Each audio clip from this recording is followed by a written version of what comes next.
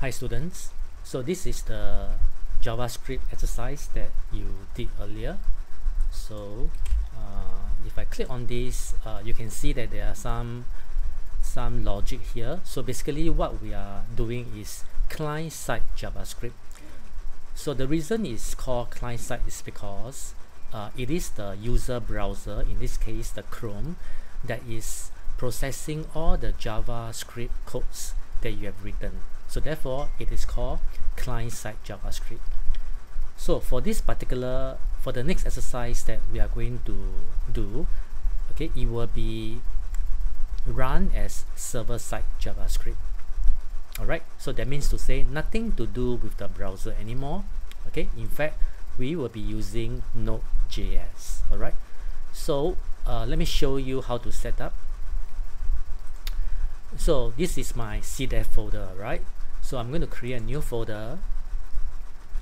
Okay, it can be any name, so I just call it server.js.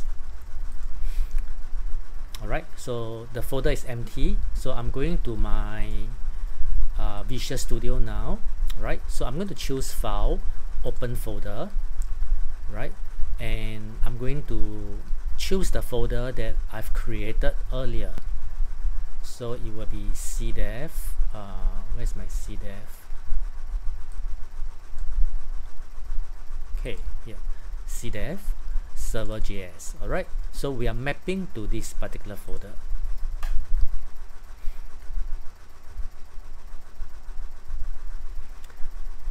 Alright, so there are no files here, so we are going to start a server-side JavaScript project. Okay, so we will need a terminal, so click on terminal, new terminal.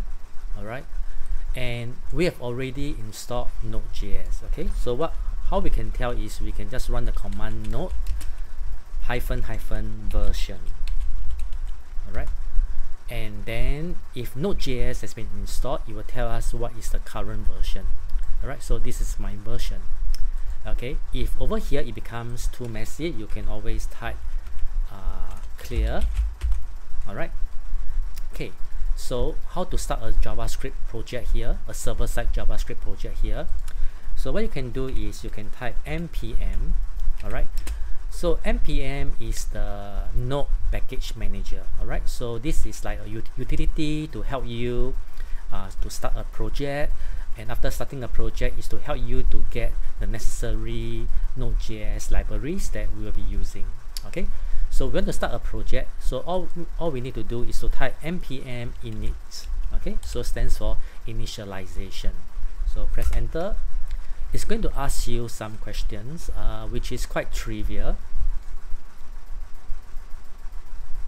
Alright, so basically right, so package name, okay, I think we can just accept. Okay, so we can just press enter, to accept the default value. Enter. Okay, just press enter all the way.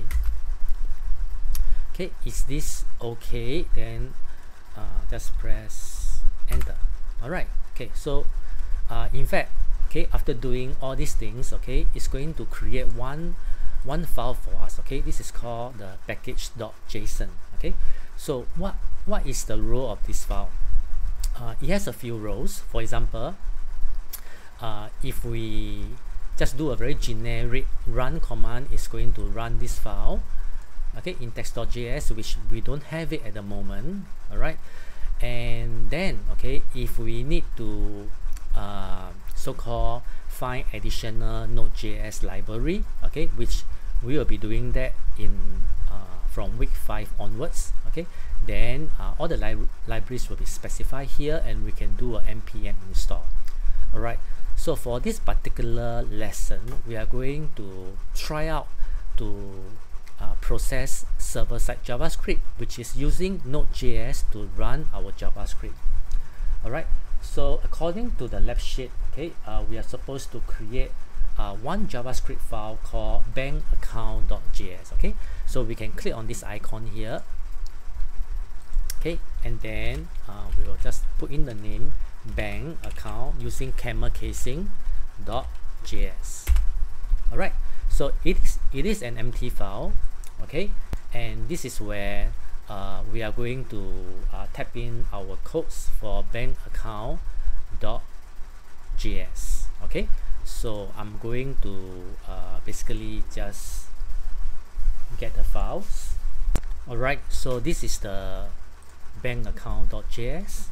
So I will not be running this file because this is just a class file. So next we need to create another JavaScript file.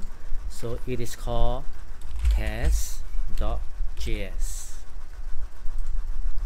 Okay, so this is the file that we want to run. Okay, so we just put a very simple command, console.log hello world. Alright, okay, semicolon. Alright, and now we want to run this file. So when we run this file, this is known as server-side JavaScript because we are using the Node.js to run the JavaScript file. So remember, client-side JavaScript means that we are relying on the browser JavaScript engine to run the JavaScript file. So server-side JS simply means that we are not using the browser. We are, in this case, we are using the Node.js runtime, okay, to run the JavaScript file. So that is known as server-side JavaScript. Okay, so to run this is very simple. All I need to do is to just put node followed by test.js. Alright, and then the output will be shown here in the console. Okay, of course, in the time to come, we will be doing much more complicated stuff like querying the database, performing logic here. Okay, so so for this particular exercise, we are going to type in the following code, okay, which is to make use of this particular class here. Alright, so you can see the linking here and then some other JavaScript statement here. Okay, so this one I will leave it for you to type out all these things.